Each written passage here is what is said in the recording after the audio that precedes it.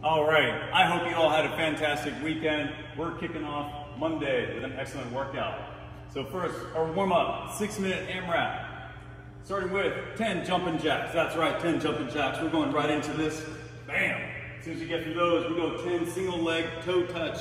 So this is focused on a hinge.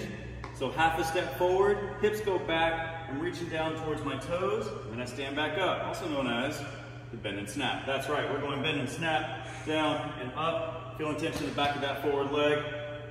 And then we'll hit the other leg. Bam, too easy. Then we move on to 10 lunges. So driving that knee down, keeping that front shin nice and vertical, and then pressing back for 10 lunges. Then we're gonna go 10 pass-throughs with a PVC pipe. Start with a nice wide grip, keeping those arms straight. Oh, you don't have a PVC pipe? That's okay.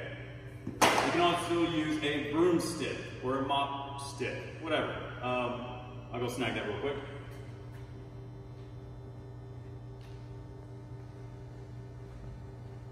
All right, y'all, so got my broom, right? If you don't have a broom, you can always come back, use a mop, whatever it is you find.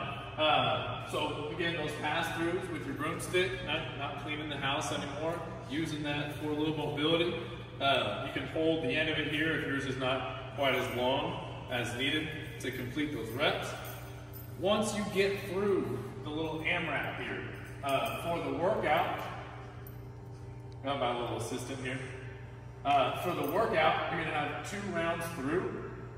It's thrusters, strict press, deadlifts, overhead squats, and sit-ups. And you might be wondering what you're gonna do instead of using a barbell. And that is what this little unit here is for. If you are one of the lucky few that has your home gym, you have a barbell, and you want to do this with a little extra weight, go ahead and bust that out. But you've got thrusters right into strict pull-ups, so this is definitely going to get the arms and shoulders going. Still trying to keep a little front rack position here. Of course, you're not going to be able to let it sit on the body without that weight. But we're still going through a good full squat, getting that press and head through at the top of the rep. So you've got 30 thrusters, and then right after the 30, we're going right to 20 strict press. Definitely going to start to feel the shoulders burning through those reps. But really try to think about like a superset. As soon as you finish those thrusters, get through those 20. And then you're going to give your shoulders a moment to recover. We're going to get 30 deadlifts. So really thinking about form here, push those hips back, keep that broomstick handle right on the body. You should literally be able to feel the bar and hear it dragging down the body. Use this as a time to really work on form of keeping that bar nice and close.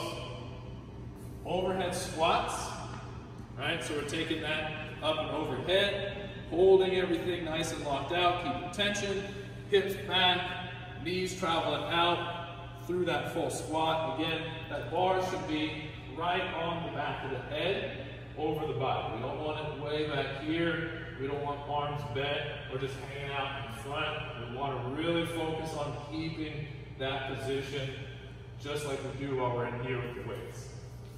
After that, we've got our sit-ups. Right, so you come on down. Might not have ab mats at home. You don't necessarily need one, but if you do want something to kind of protect the back, we can grab a pillow, put down behind us, or you can get some towels to put down behind you. And then we're getting just like our push-ups, our sit-ups as normal, going through 50. Now, if you don't have a broomstick, you don't have a mop, you don't have any long object that you can use whatsoever, then something that you can do is you can just do them all body weight, right? And though it might look odd, it's okay. You're still gonna get a workout, you're still gonna get a little bit burned, so you're still doing thrusters, and you just have to envision that good lockout. You're still getting strict press, still doing deadlifts, right? And then overhead squats. And now you might think that you're not really gonna get a whole lot out of it without holding on to something, but your arms are going to start burning. You're gonna start to feel it in the shoulders a lot and in the core a lot, especially with the sit-ups there at the end. 2 rounds for 10. And as soon as you finish those 2 rounds, we're going right into some shoulder and chest stretch. So we're going to spend about 30 seconds on each. So I'm going to take You can find yourself a door frame. Some of you may have some doors in your house or apartment. So go to that door frame, take that tricep right up against there, and step through. Make sure we keep the arm nice and close to the head. And I'm just going to push forward, get a nice little stretch right here. Okay, so we'll hang out there 15 seconds or so. Then I come out, place the palm of the hand on that door frame, look away and get a nice little stretch through the front of the pec there and the outside of the shoulder. So again, we're gonna spend about 30 seconds on each side. Have fun.